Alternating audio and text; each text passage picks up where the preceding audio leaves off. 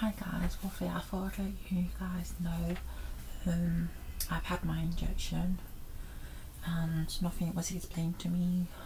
Forgive the way my hair is at the moment, it's a bit of a mess, I can't be asked for this week. But I've had my injection, no one told me where it would be injected. But through research, through reading the leaflet, you have to have it in your butt. And right now it's sensitive, but without my injection this morning I've had breast pain and nipple pain all this morning, and that's because I'm on 3 mg in the morning. But now that everything's blocked, it's going to be one.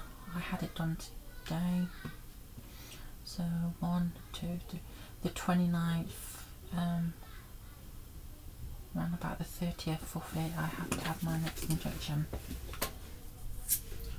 Go ahead. But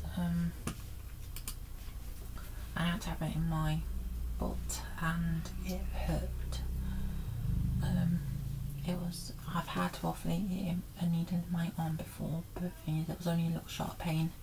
Because it's going through muscle in your butt, you feel it more.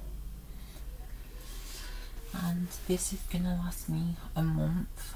I have to have bloods taken before my injection. I have to order my prescription pretty soon again. But it stopped hurting a while ago, but I can tell something's been injected there, because sometimes, you know, because it's a liquid, it burns, and I can tell. So my testosterone is a class A is officially blocked. I don't know how long it's going to take for it to take effect. It might take effect immediately, or I might do it slowly.